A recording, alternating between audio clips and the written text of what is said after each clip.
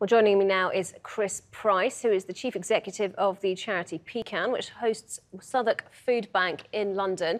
Good to have you with us today, Chris. So, do you believe that Unicef's move to feed children in the UK is a political stunt or a necessary move?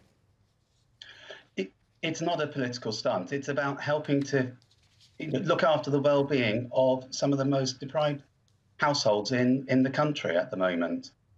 We've seen an awful lot of increase in the number of families coming through to us since the pandemic.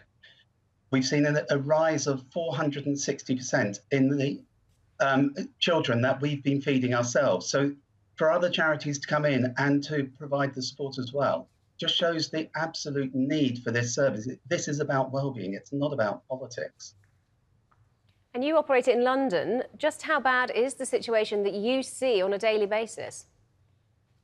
We have seen our service as Southwark Food Bank. We've been running as part of the Trussell Trust for 10 years now. Last year was our busiest year to date. We saw an increase there. This year, in the first 6 months of the year, we saw 4 times as many people as we had done in the previous year. So we know the situation is worse for people. A lot of people have lost their jobs in London. A lot of people on low incomes work in the service industry, and the service industry was put on furlough. People were made redundant during that time. And suddenly people just didn't have money. They didn't have the money to get by. So we've had to step in, the council has stepped in, other organisations have stepped in to support people over this time. Only today we were handing people bags for Christmas, and we were giving people a voucher to shop at a supermarket as well. So they had the dignity of choosing their own food. And the number of people who just broke down in tears because of the way they were treated, and telling us the stories of how they've struggled over this time of trying to look after the children when they're at home. And when children are at home, they eat more food.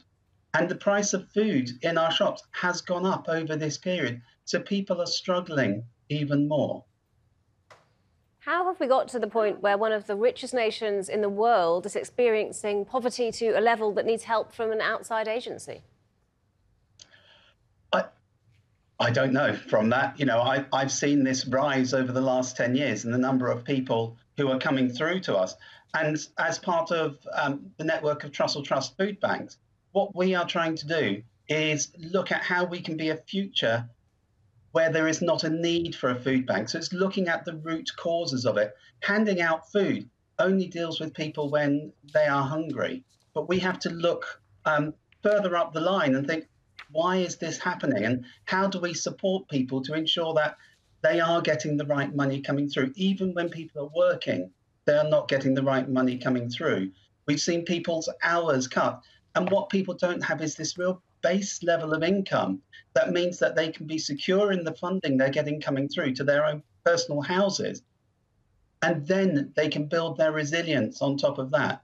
But when the first thing you're worrying about is the amount of food that you have, or having any food available, then you're not able to build that resilience to look at, well, how do I make sure I've got enough money coming for the next few days and the next few days after that, and be able to really build their own personal resilience and their personal well-being.